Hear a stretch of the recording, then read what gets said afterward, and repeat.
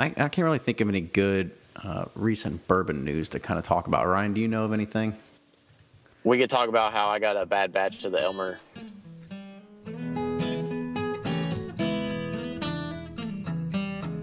This podcast of the Bourbon Pursuit is sponsored by the folks at thewhiskeywash.com, a lifestyle website for people who always make sure they have whiskey in their life. Not because it gives them style, but because it gives them life. Thewhiskeywash.com. And we're back with another episode of the Bourbon Pursuit podcast. My name is Kenny, and today we've got Ryan on the show. And Ryan, we're going to be talking about something that's not particularly just all about Kentucky. Yeah, I'm really excited to talk to our next guest. They're down in Sarasota. They got an awesome festival going on. We have several festivals here, the Bourbon Fest, and we've got bourbon festivals happen all the time. You know, we got bourbon festivals all the time. The Bourbon Classic, everything that's hosted by the folks that are happening over at the Bourbon Trail as well, the Kentucky Bourbon Affair, and then you've got a lot of other just kind of local events that are being sponsored by individual distilleries. Yeah, but what's cool about this one? It's in Florida. It's sunny and nice and beautiful, which is not always the case here in Kentucky. But they're not only doing bourbon, but they got a lot of whiskeys from Ireland, Scotland. They're doing also Japanese whiskey, so you're going to cover the whole gamut of spirits, in the whiskey industry. I agree. So today on the show we have Turner Moore. Turner is the president of Whiskey Obsession, and he has his own festival called the Whiskey Obsession Festival. Turner, welcome to the show. Thank you very much. We kick it off every single time asking people about how they either get into bourbon or whiskey, so let the listeners know, what's your story? Well, I went to college in Virginia at a small private school called Hampden-Sydney, you may or may not heard of. Being a Virginia school, we drank a fair amount of bourbon, and it was pretty much the bottom shelf plastic jug, bourbon. But that treated us well, and at that time, of your life, it's more, I think, about quantity than quality. So I developed an interest in bourbon at that point. But then a few years after I graduated from college, I was introduced to some single malts by a couple friends. One was Bourbon, and one was Glenlivet. And my interest really in whiskey in general was kind of ignited at that point with those single malts. I got really into scotches, and I started doing a lot of different tastings and events. And then after a period of time, someone asked me to do a tasting back in Virginia at a private club. And they said, really, we have a bourbon crowd. So if you can focus on bourbon for this tasting, that would be great. And I said, absolutely, I'm happy to do that. And then I realized I really know nothing about bourbon.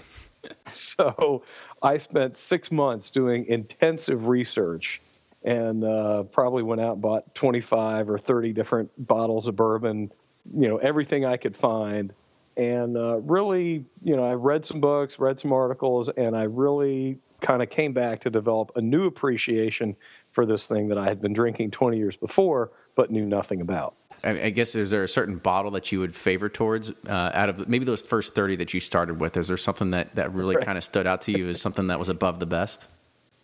Well, the bourbons that I drink now, I like Old Forester and I like Woodford. I like some small distillers. There's one out of Richmond called Reservoir, and they only make 3 products, and their bourbon is fantastic. I like that one a lot. In the American spirits world, I tend to find myself drinking more rye, though, than bourbon. So in the rye world, like Whistle Pig has become one of my absolute favorites in the last year. Angel's Envy rye is always good. Michter's. Fortunately, we've got choices now. 10 years ago, there were not many ryes on the market, and today, there's a much broader selection. I'm sure you're just like us, where you get phone calls or you get text messages from friends, and they're taking pictures and sending them to you and saying, should I buy this bottle or should I buy something else? Yeah, I get that all the time, or friends at a certain whiskey bar, restaurant. I've only got time for 1 or 2 more. We got to go. What should I do? So talk about the festival. Let's kind of talk about that a little bit. So, as I mentioned, I really kind of developed this interest and passion for whiskey in the mid-'90s. And by the mid-2000s, I started to travel and go to different events and really kind of focus on it. So I started going to New York Whiskey Fest, Whiskey Live, the Whiskey Extravaganza, which the Scotch Malt Whiskey Society puts on. I've been to the Kentucky Bourbon Ball and Gala events there. And after going to a few of these, I was always searching the internet for tastings and festivals and events here in Florida or even in Georgia. Atlanta's an hour away by plane. So I wasn't finding much. The Scotch Malt Whiskey Society event was really the only other major one in the state. And here in Sarasota, we have a number of wine festivals and craft beer festivals. So we've got Wine, Women, and Shoes and Forks and Corks and the Florida Wine Auction. These big events, and I thought, well, why don't we do a whiskey festival here in Sarasota? We seem to have a crowd that obviously likes wine and spirits, likes food. It's a high net worth community. The venue's called Michael's on East. They're a fine dining restaurant and a banquet center. They have an on-site wine cellar package shop. And I'd work with them on charity events over the years and said, hey, I kind of got this idea. Why don't we start planning for like a year and a half away? And the manager looked at me and said, oh, this is a great idea. Let's do it in 6 months. It's kind of like no time like the present. Exactly. It's right. Like any kind of project manager that says like, oh, we can get this done in a year and a half. And they're like, well, you've got 6 months until you need to put this out the door. Right. So I was really surprised that they were that enthusiastic and that they thought we could pull it off. But, we started working on it. Our first event was April of 2013. I had 27 vendor tables and around 160 or 170 different whiskeys. And we probably had 250 to 300 people. And now that's grown now, hasn't it? It has. It's grown significantly. So, and in fact, the event is 6 weeks from today. Thursday, March 31st is our panel. Friday, April 1st is the main event. And this year we're going to have 52 vendor tables. So we've doubled that number. And we'll have probably around 700 guests at the main event, which is getting close to capacity with all those tables and whiskey ambassadors in the room and so forth. So I was watching, I guess you would call them maybe hype videos on the website, right? Some of those things that really kind of get you in as sort of the trailer to kind of see what's to come.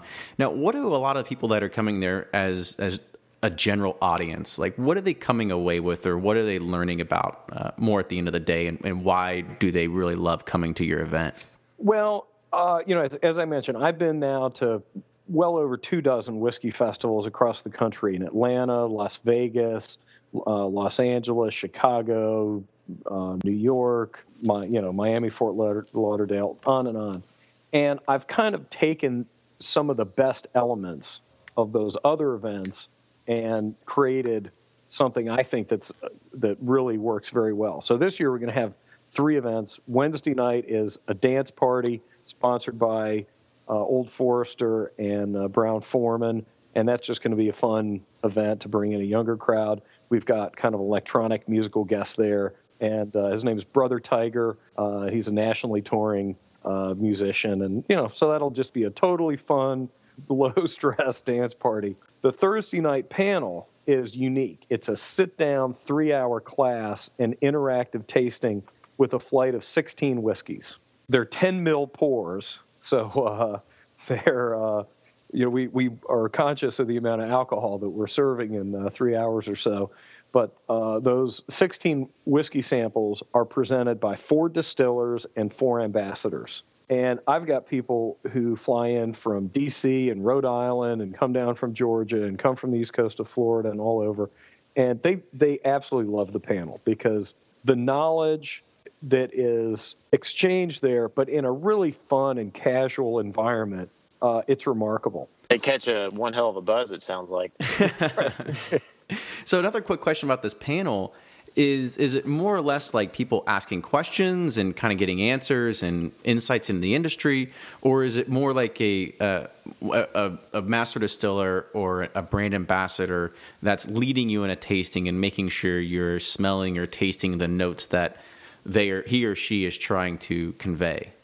Yep, it's both of those things. So the format is all 8 panelists are up on the podium with me, and we arrange the 16 whiskeys from lighter flavors, obviously, to bolder and smoky flavors, so that your palate is maintained throughout the evening. And each panelist gets 5 or 10 minutes to introduce him or herself, the distillery, and whatever the first whiskey is. And usually, they take 5 or 6 or 7 minutes, and then we field a few questions from the audience, and then we move on. But what is great is the other panelists will ask questions of their colleagues up on stage. And there is a lot of banter back and forth and interaction. I got the idea for the panel from a couple places. New York Whiskey Fest a few years ago did what they called Whiskey Weekend. And the main event was Friday night, the grand tasting, and then Saturday morning you sat in the ballroom and you kept your seat, but all of the classes changed. The panelists throughout the day from 9 a.m. to 3 p.m. changed, and there were different tastings and chocolate pairings, and John Hansel spoke, and all these different things. And I thought that was really so valuable. The grand tastings are great, and the master classes that are like half an hour that happen during those are great at a number of different events. But to be, in a place where you're getting these essentially hours of education that are really in-depth, it's remarkable. And what struck me more than anything else, at one of these New York Whiskey Fest panels, there were representatives from half a dozen or more distilleries all up there sharing their stories and their products and talking. And professionally, I'm in investment management. And I was thinking, would you ever see the CEOs of Google, Microsoft, IBM, Apple, and Cisco up there sharing the stage? And the answer is no, because it's a cutthroat business and they're always suing each other.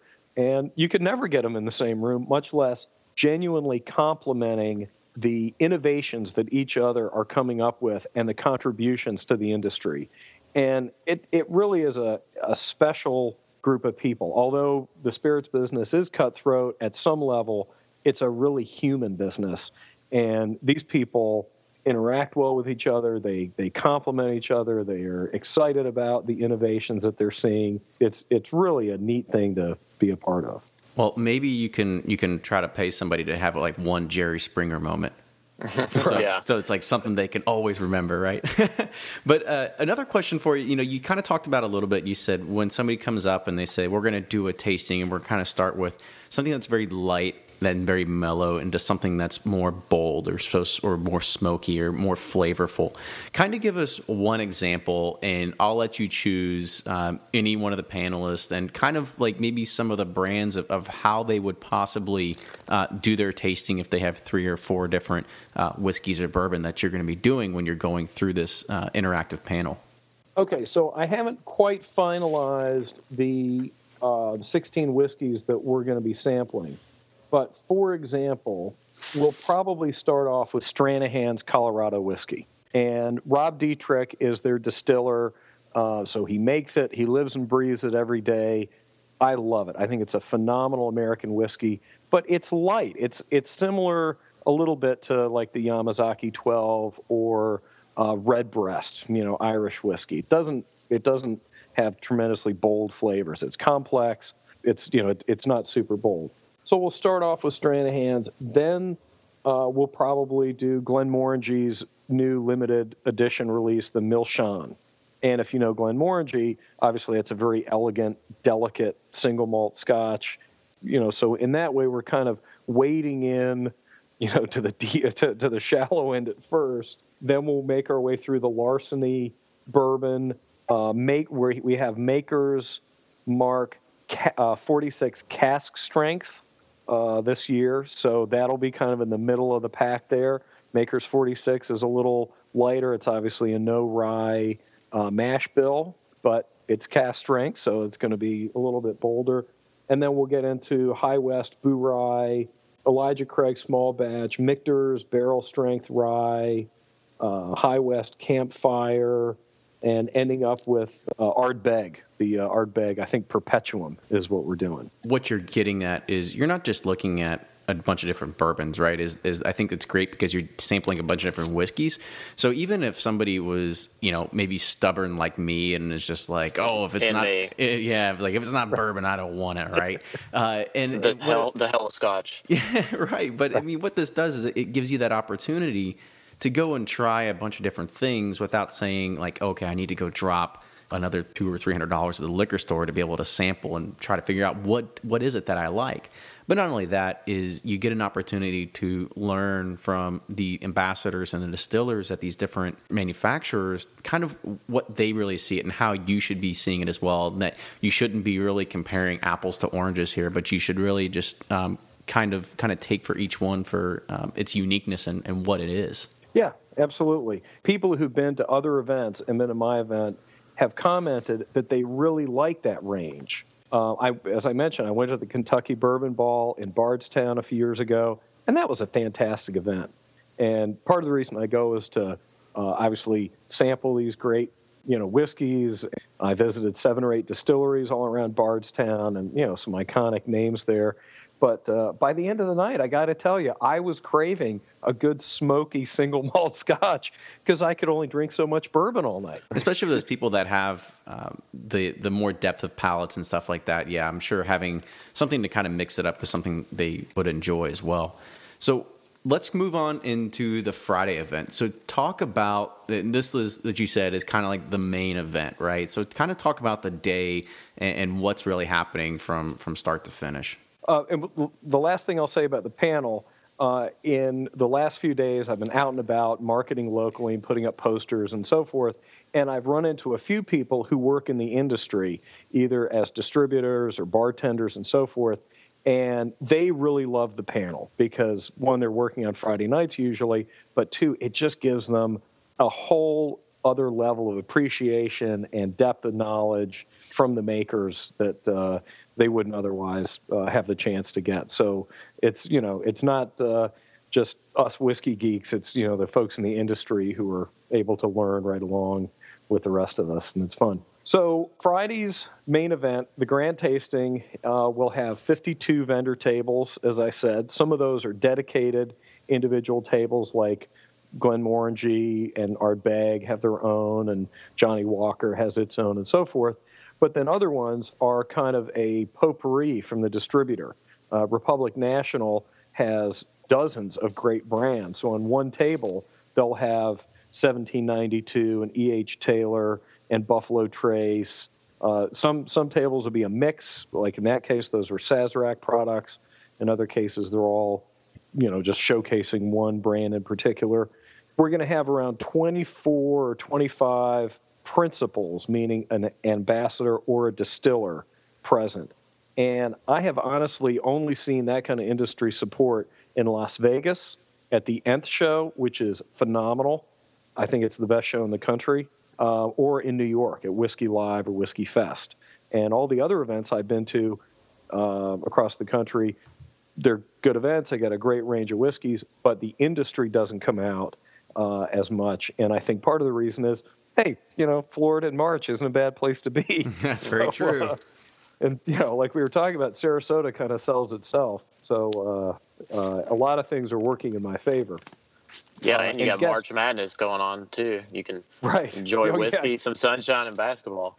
Yep, exactly. And, I know, folks come in from out of town and out of state, and they play golf or, they take the kids to Busch Gardens, and, there's just plenty to do. So guests really enjoy being able to interact with those ambassadors and distillers. And to me, when I go to other events, that really is what makes it special, because you get those little stories, you meet the people, you hear about what they're doing, you get gossip on the industry, you learn more about the spirits themselves.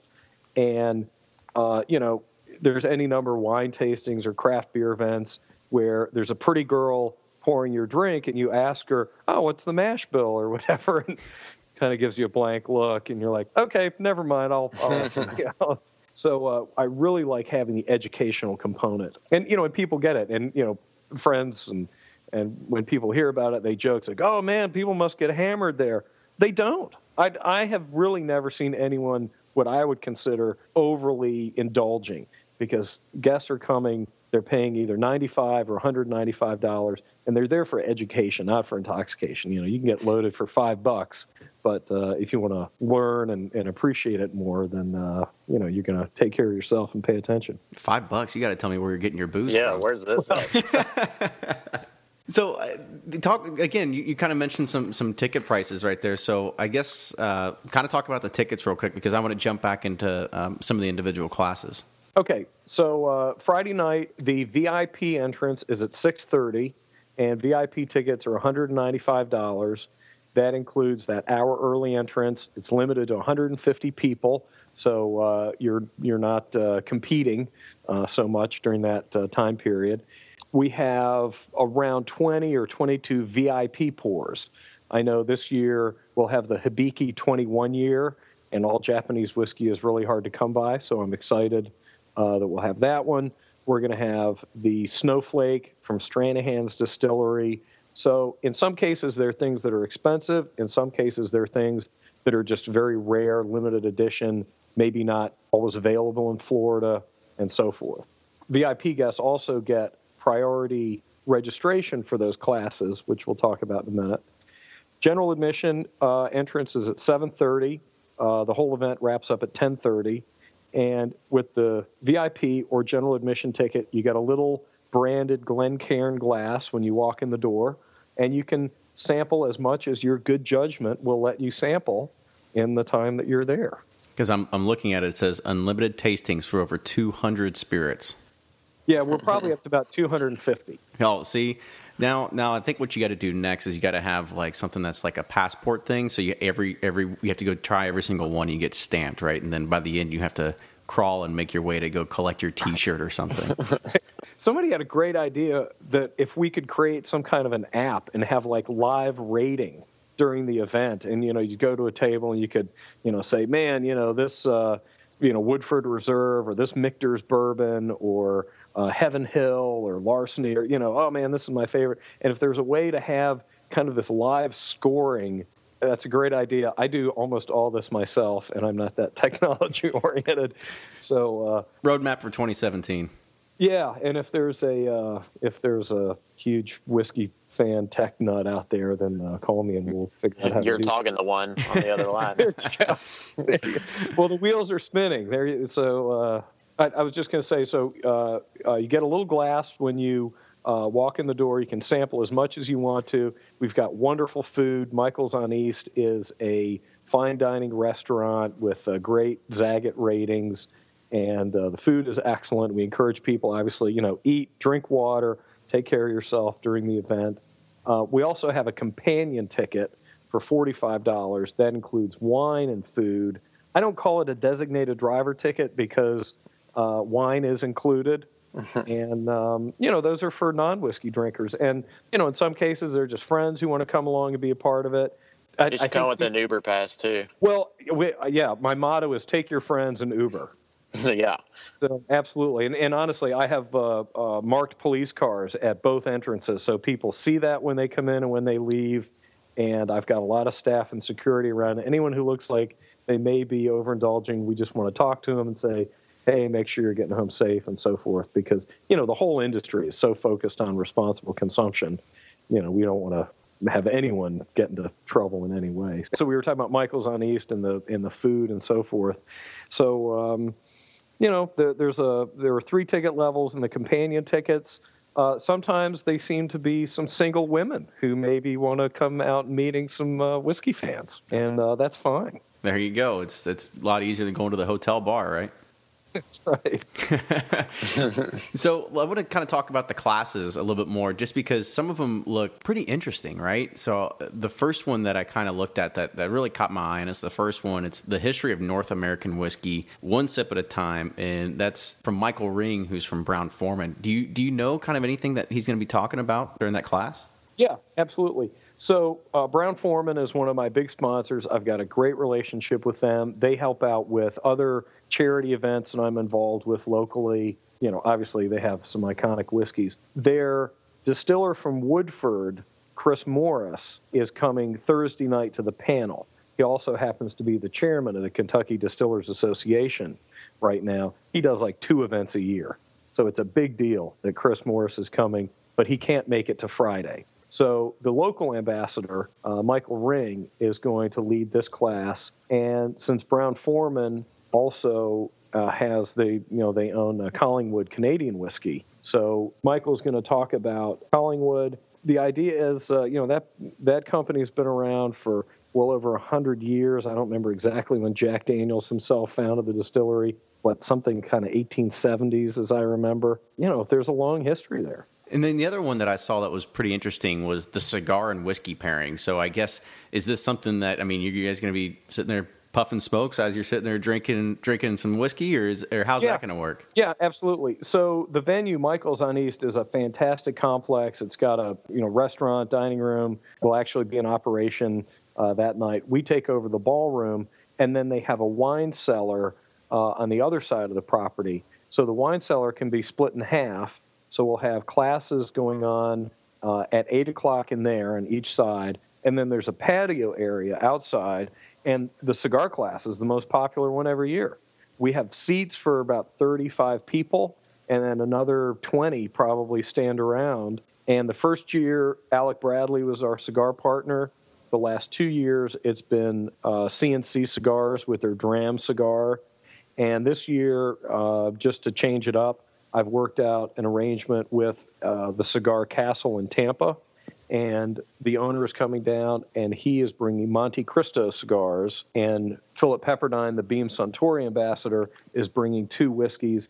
And I kind of think that Beam Distiller's Masterpiece is one, and Bowmore Isla Darkest is the other. Going by memory there, so may not be 100%. But that's a great class because you can smoke cigars outside, learn about these things. In the past, the cigar partner has brought slideshows of the tobacco fields down in Honduras and Dominican Republic and different places, and they get into the whole, the nuts and bolts of the wrapper and the filling, and it really, I'm standing there for 5 minutes, I learned more about cigars than I ever have. Yeah, I got a personal question. What is for a bourbon drinker, what is a good start for a good cigar pairing? Because I have no clue. I do enjoy cigars, but I don't have any clue what to pair with my bourbon. Well, that's a good question. These CNC cigars created a line of cigars specifically to go with different spirits. And they have a graphic that has light, medium, and bold. I would probably go with their medium, because they're reasonably priced. They were designed to go in the whiskey world. I would probably start there. Personally, when I smoke a cigar, it tends to be a lighter one because I gave up cigarette smoking 20-some years ago in college. And so I'll have an occasional cigar now. I found, if I have a really, one of those Partagas black sun-grown ones, yeah. It obliterates. I love it. It's a phenomenal, but it obliterates whatever you're drinking. And then on the other hand, if you have a really super light cigar, then, what's in your glass is going to overwhelm it. And so, just like any good whiskey, it's all about balance, right? Absolutely. Well, thank you for that.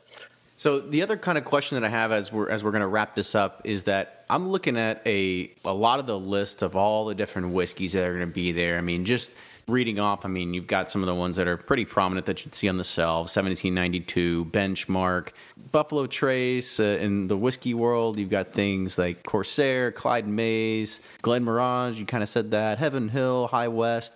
Is there any kind of local distilleries around Florida that are going to be there that are going to be partaking in this as well?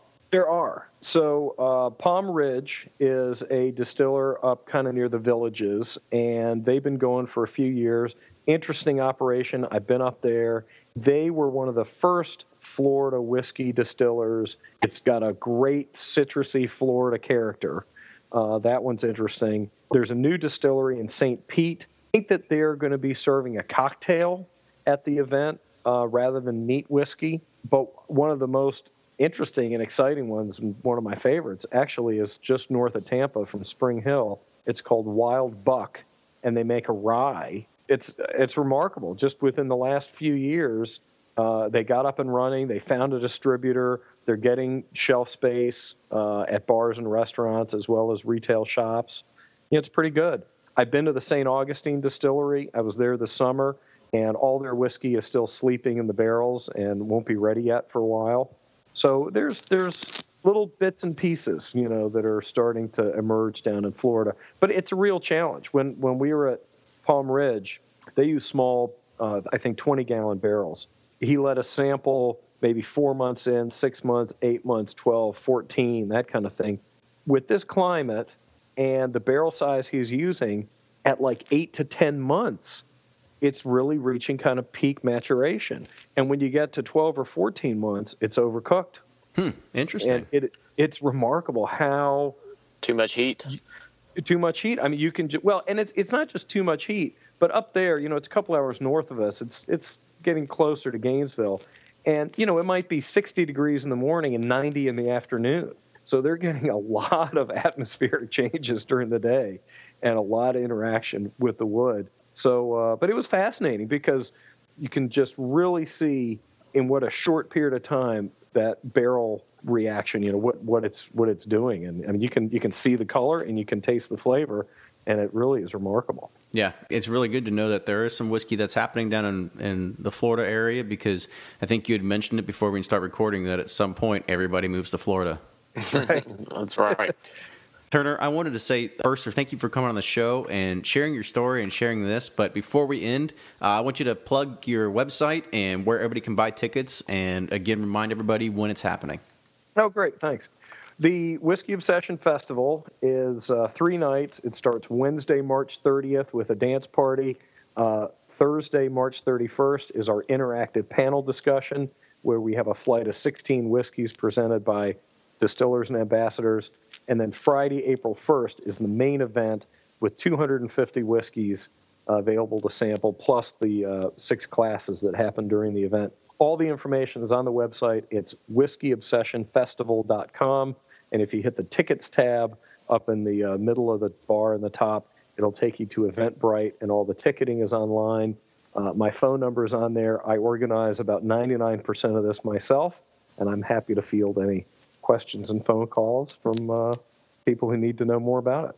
Well, again, Turner, thank you for so much for being on the show. It was fantastic kind of get an insight onto what's happening in the whiskey and bourbon world outside of Kentucky for once, right? Because we're definitely, I guess you could say, biased or favored towards looking to a lot of this stuff, but we definitely appreciate you reaching out, wanting to come and talk about this on the show. And if you like what you hear, you can always subscribe to us on iTunes. You can follow and like us on Facebook, Instagram, Twitter, all those awesome social media outlets. We try to post on there often and try to keep coming with new content when we're not sitting there plugging out new episodes. Yeah, thanks again, Turner. Not that anyone needs another reason to go to Florida, but why not for Whiskey Obsession? That sounds like a great event, especially for us closed-minded bourbon people to broaden our horizons and branch out into the different whiskey worlds. I think it'd be a cool event for listeners. Sarasota and Siesta Key, we vacation there all the time, and it's just a wonderful area. I'd highly recommend people to go to this event.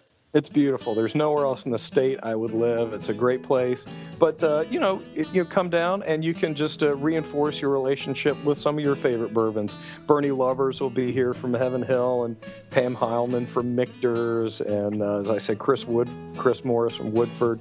Bourbon is popular for a reason. And, that's right. Well, thank you again, and we'll see you all next time.